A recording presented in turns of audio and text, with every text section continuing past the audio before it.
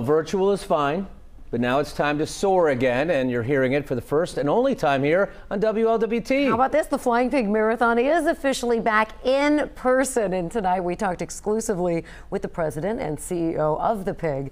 WLWT News 5's anchor Stephen Albritton here now with more on the return of a Cincinnati tradition. Yeah, Mike and Sheree, we've waited, we've hoped, and now we are here. Tonight we spoke exclusively with Iris Simpson Bush about the return of the Cincinnati tradition after what seemed like a marathon year without the marathon.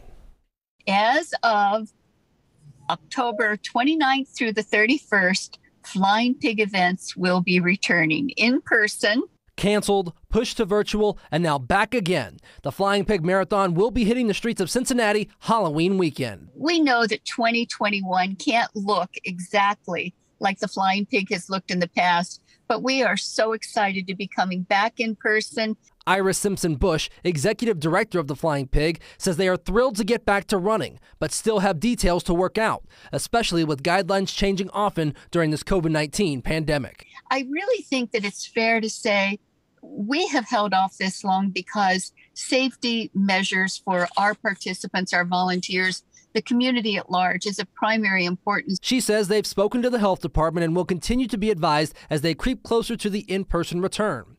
As for the runners themselves, Simpson Bush says they're expecting a lot of new faces. Research says that the industry is likely to attract a lot of newbies because for many people, it's the only thing they could do during the pandemic. And hope this international event will be a step toward normalcy. Call it a return to flight. This year, we plan to soar. Simpson Bush tells me part of the reason for Halloween weekend is that they have the convention center reserved. Also, if you're one of the 5,500 participating in the virtual event, you'll have first crack at registering for the fall in-person event. Registration for the general public will open up on May 10th. Stephen Albritton, WLWT News 5. All right, Stephen, thank you.